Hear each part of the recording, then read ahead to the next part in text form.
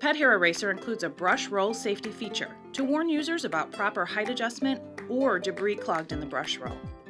If the light turns red around the height adjustment knob, your brush roll safety feature has been activated.